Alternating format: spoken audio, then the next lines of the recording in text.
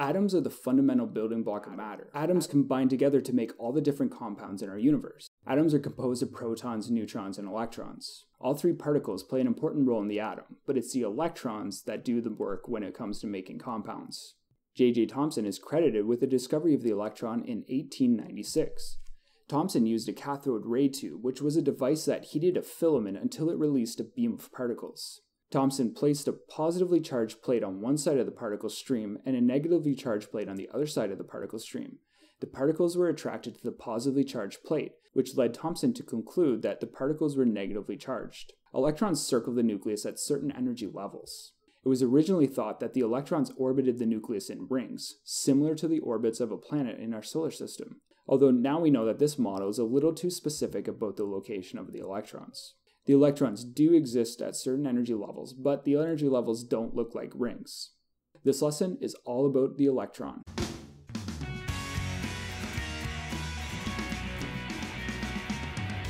So what are we going to learn in this lesson? We're going to learn different methods of showing where the electrons are around the nucleus of an atom. First, we'll learn about Bohr diagrams, then we'll learn about quantum numbers, and then we'll learn about electron configurations, and then finally we'll learn about orbital diagrams. The Bohr model of the atom uses rings to show where electrons are located around the nucleus and how much energy the electrons have.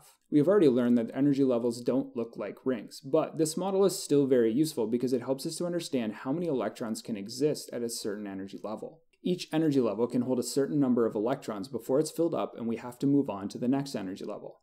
The first energy level can hold 2 electrons, and each level after that can hold 8.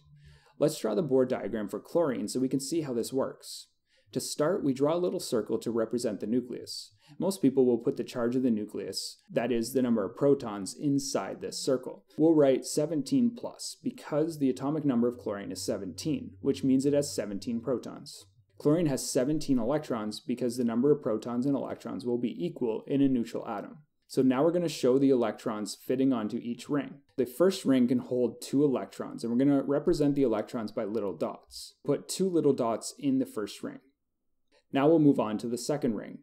This can hold 8 electrons, and so we'll put 8 little dots into this ring. We've accounted for 10 of chlorine's electrons. We still have to account for 7 more because chlorine has 17 electrons.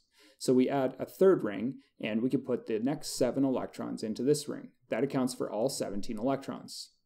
Bohr diagrams again are useful because they show which energy level the electrons fit into.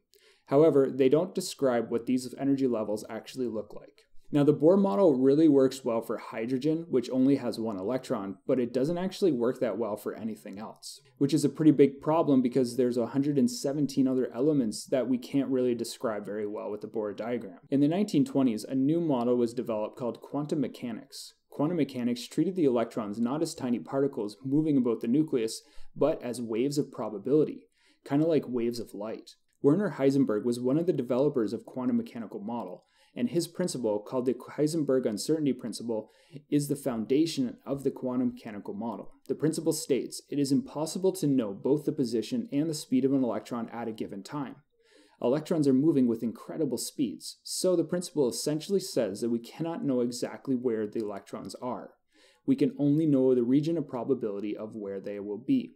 This is what quantum mechanics is all about. It's a model that tells us where the electrons are expected to be located around the nucleus. It's all about probability. Quantum mechanics essentially gives the address of an electron. The electron's address is described by 3 quantum numbers. These quantum numbers work very much like our own address. Our address has some basic components, like the city, the street, and the house number that we live in. Each of these parts gets a little more specific. The city gives a general region of probability, but if you were trying to find me, the city wouldn't provide enough information. If you know what street I live on, you have a much greater probability of finding me. And if you know the house I live in, you have a really great probability of finding me. But that's as far as the quantum numbers go. You can narrow down to a pretty small region of space, like a house, but imagine standing outside of my house and looking at it. You couldn't know exactly what room I'm in, or even if I'm in the house for sure. I could be at work or at the grocery store, but the probability is very high that I'm in there. Here are the quantum numbers. The principal quantum number, symbol n, is like the city. It is also known as the principal energy level. This is kind of like the rings on Bohr's diagram. The angular quantum number, symbol L, is kind of like the street. It is also known as the sub-energy level, or just sub-level. And the magnetic quantum number, symbol m sub L, is kind of like the house. It is also known as the orbital. So orbitals are the name for an electron's house.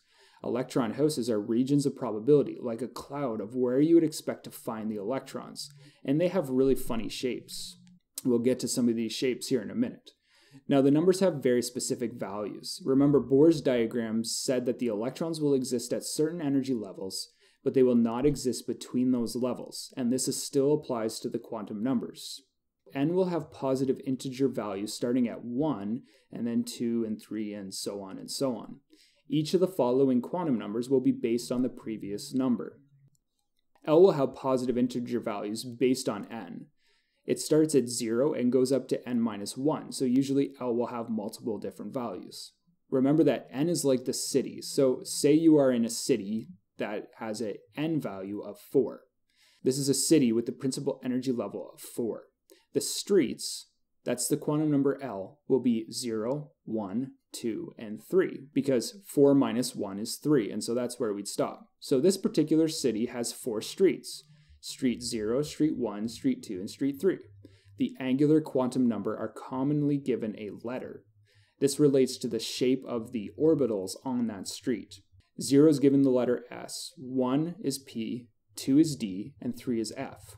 An S street, or S orbital, is when L is equal to 0, and it will have orbitals, houses, that are spherical in shape. And a P street, that is L equals 1, will have orbitals, or in other words, houses, that are peanut-shaped. And then a D street, L equals 2, will have orbitals that are double peanut-shaped. And an F street, L equals 3, will have orbitals that are flower-shaped. M sub L is based on L, so each street will have a certain number of houses. That's what M sub L will describe. M sub L is all whole number integer values from negative L to positive L, including 0. L is equal to 2, the values of M sub L will be negative 2, negative 1, 0, positive 1, and positive 2. So that means there will be 5 houses on an L equals 2 street. Each of those digits represents a different orbital, or different house.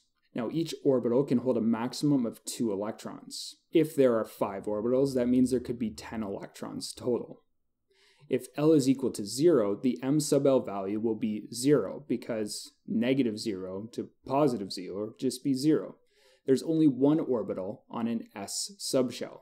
Okay, so let's summarize. On the first energy level, that is n equals 1, there is one sublevel, L is equal to 0. This is an S sublevel. There is one orbital, M sub L will be equal to 0. And so on the first energy level, there can be a maximum of 2 electrons because there's only one orbital. On the second energy level, that is n equals 2, there are 2 sublevels. L is equal to 0 and L is equal to 1. So there is an S and a P sublevel. The S is different from the S in the first energy level. This is a 2S compared to a 1S. And so the higher the energy level of the S, the larger the orbital will be. They're both spherical shape, but the 2S will be slightly larger than the 1S. So there will be 4 orbitals altogether on this energy level. M sub L will be 0 for the S sublevel, and M sub L will be negative 1, 0, and positive 1 for the P sublevel. Since there are 4 orbitals and each can hold a maximum of 2 electrons, this energy level can hold 8 electrons. On the third energy level, that is n equals 3, there are 3 sublevels, 0, 1, and 2. There is an S, a P, and a D sublevel. Now there will be 9 orbitals, because M sub L will be 0 for the S sublevel, M sub L will be negative 1, 0, and positive 1 for the P, and M sub L will be negative 2, negative 1, 0, positive 1, and positive 2 for the D. Remember that each of these values for M sub L represents an orbital, so that's 9 orbitals. The third energy level can hold 18 electrons. Okay, let's go up one more energy level to the fourth energy level, n equals 4. There's 4 sublevels, 0, 1, 2, and 3. That's an S, P, D, and F. There will be 16 orbitals. We'll have M sub L equal to 0 for the S, M sub L equal to negative 1, 0, and positive 1 for the P, M sub L equal to -2, -1, 0, +1, and +2 for the D. And then finally, M sub L is equal to -3, -2, -1, 0, +1, +2, +3 for the F. The fourth energy level can hold 32 electrons. The quantum numbers are the address of an electron, but how do we know which energy level, sublevels, and orbitals the electron is going to occupy? There is an order to the way the sublevels are filled. The Aufbau principle states that electrons will fill the lowest energy level first. There's a cool trick to figuring out this order. Write out the sublevels in a grid like this. First energy level has the 1s, second has the 2s and the 2p, third has the 3s, 3p, 3d, and so on. Now draw diagonal lines. If you set up your grid properly, it will look like this.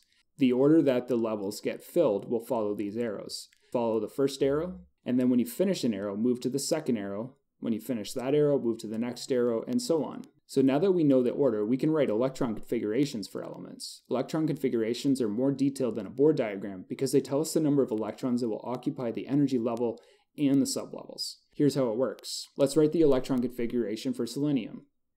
You first have to look at the atomic number to determine the number of electrons in that atom. There are 34 electrons, so we need to show where these 34 electrons go. We write the sublevels in order and we use superscripts to indicate the number of electrons in that sublevel. S sublevel has 1 orbital, it can hold 2 electrons. A P sublevel has 3 orbitals, it can hold 6 electrons. A D sublevel has 5 orbitals, so it can hold 10 electrons. And an F sublevel has 7 orbitals, so it can hold 14 electrons. The 1s can hold 2 electrons, so we'll write it like this, 1s with a superscript 2 to indicate there's 2 electrons in there. Now that is filled, so we'll move on to the next sublevel. We can use our grid to show what comes next. So next is going to be the 2s. It is also an s, and so it can hold 2 electrons. So we'll put another superscript 2 here to indicate there's 2 electrons in there. I've now accounted for 4 of the 34 electrons. I still have 30 to go. The next sublevel will be the 2p. A p can hold 6, so I'll put a 6 up here. And then we move on to the 3s. This is another s, and s's can hold 2 electrons. It doesn't matter what number is in front of the s. So now we have accounted for 12 of the 34 electrons. Next will be the 3p. It's another p, so it can hold 6 electrons.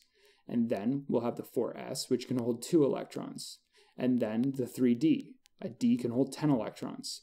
And now we've accounted for 30 electrons of the 34. So there's 4 more to go. So after 3d is 4p. And a p can hold a maximum of 6 electrons. But we only need to put 4 in there because the total number of electrons is 34. And so this is the electron configuration for selenium.